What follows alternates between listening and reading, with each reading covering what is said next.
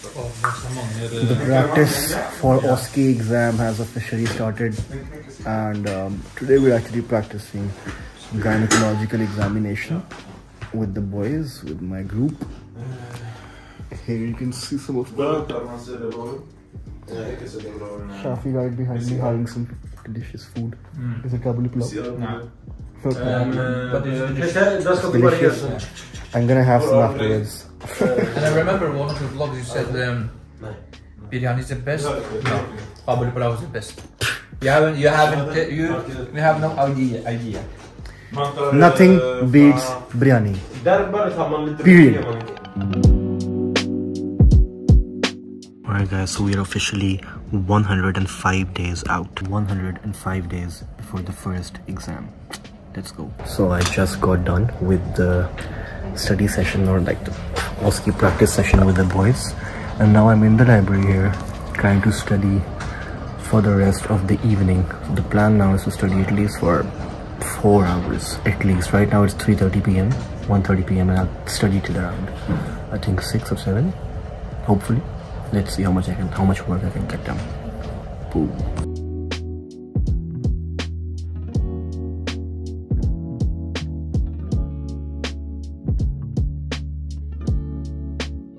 Man, oh man, so it has been a pretty solid, productive day so far. Right now it's 9 p.m. I came home at 8 p.m. So I was at the uni till around 7:15 p.m. The day was insane. I woke up early. I woke up at like 6:30. And then I was at my university at 8:30 for a clinical group in pulmonology. And then after that, I had that group study session with my friends, with my group, where we practiced like some OSCE skills, like breast examination and gynecological examination. Once that was done at around 3 or like 1:30 p.m, after that I sat down in the library and studied till like 7 p.m. for 6 hours. And I was pretty effective, I would say. So we had 2 lectures today, which I obviously, as always, did not attend.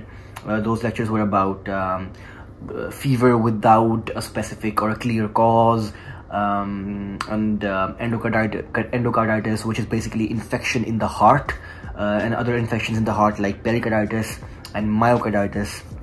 So I did those 2-3 lectures, and then after that I sat down and studied stroke, because these days I've started to revise neurology from 4th year. So there is a lot of stuff going on. And then once that was done, or in neurology I revised stroke, you know, brain stroke. That took around 2.5 hours easily. And then I came back home, had some food, and I'm actually having some gajar ka halwa. For those of you, if you're not Pakistani, if you're not Indian, you don't know what this is. This is basically like a sweet dish made with carrots and some other stuff, which I don't know because I don't cook halwas. I cook normally, but I don't cook this kind of stuff. And this is so delicious, man. Well deserved after a long day of studying. Now I'm just gonna chill out for the rest of the day and maybe play some guitar. We'll see.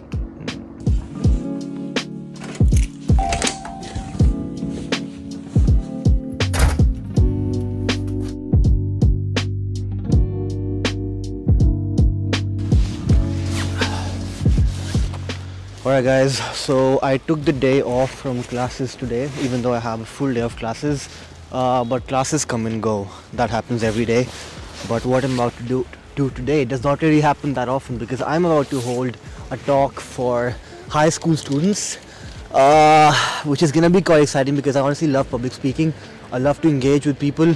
I love to get questions and try and answer questions.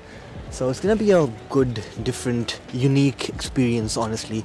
I think it's gonna be around 120 people are gonna be there, so I can already see some people coming, all these students.